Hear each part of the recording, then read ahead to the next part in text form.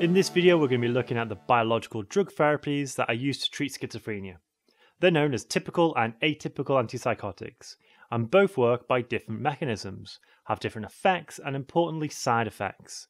As well as discussing all of that, we're going to evaluate the use of drug therapy in the treatment of schizophrenia. Let's begin.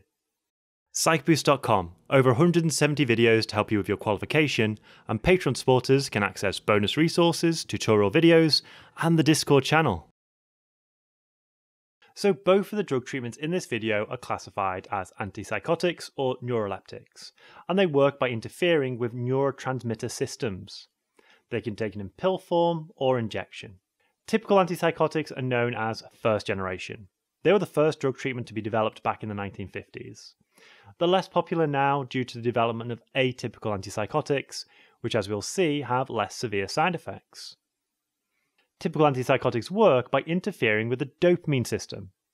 They're what's known as a dopamine antagonist, meaning they take the place of dopamine in the receptors on the postsynaptic neuron, reducing the effectiveness of dopamine, resulting in a calming effect. An example of a typical antipsychotic is chlorpromazine. These drugs only seem to be effective in reducing the positive symptoms of schizophrenia, so hallucinations and delusions. As these drugs affect the dopamine pathways across the brain, there are a range of unintended side effects.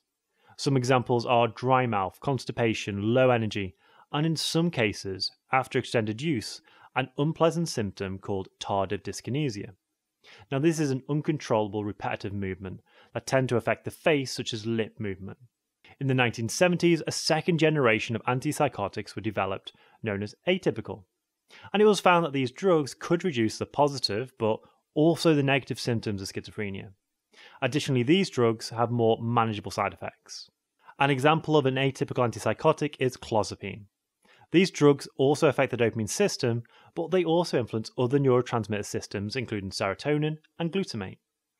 However, these drugs do have side effects such as weight gain and cardiovascular problems. However, significant advantage is atypical drugs are very unlikely to cause tardive dyskinesia. So that is the two classes of drug treatment, an example of a drug in each family, the neurochemical systems they interact with, and the side effects. Let's consider some evaluations. Firstly, Lachette, who conducted a meta-analysis on 212 studies that compared the effectiveness of antipsychotics that work by normalizing dopamine to placebos. The findings showed that the drugs were much more effective at the treatment of schizophrenia than placebo. And this suggests that antipsychotic drugs are effective and should be used as part of a treatment plan for schizophrenia.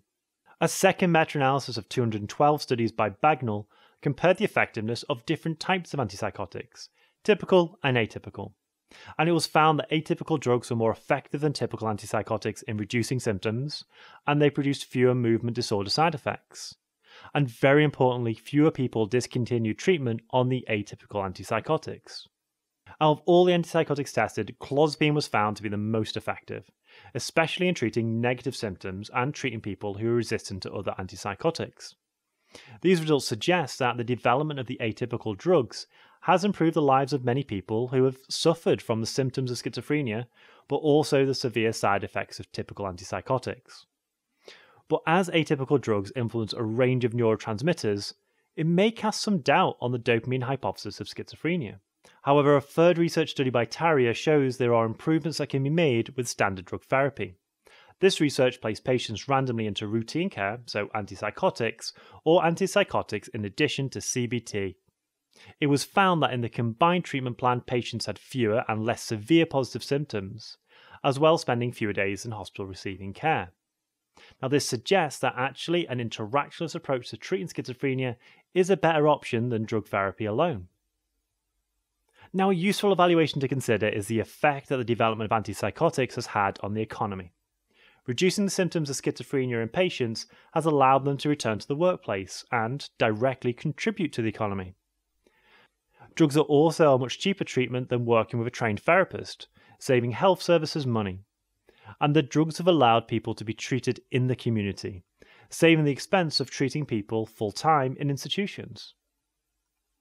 However, we could criticise drug therapies as potentially just suppressing some of the symptoms, not really treating the true cause of schizophrenia, as symptoms return quickly when the drugs have stopped.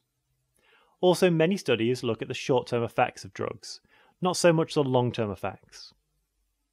Drug treatment has resulted in the end of large-scale institutionalization, basically locking sufferers into specialized hospitals.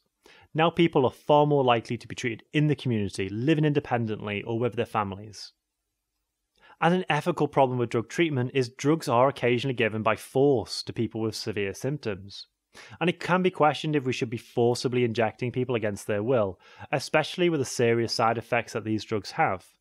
And on that point of side effects, we see a revolving door with 2/3 of people taking antipsychotics quitting their treatment plan, often to avoid those side effects, leading to the return of symptoms and then needing to start the drug therapy again. We may suggest that drug treatment therapy is ultimately not effective with such a high dropout rate. So after covering all of that information, here's a real exam question that you might want to attempt. And if you're a patron at the neuron level and above, you can access a tutorial on PsychBoost in which I will talk you through a model answer for this question and some general tips.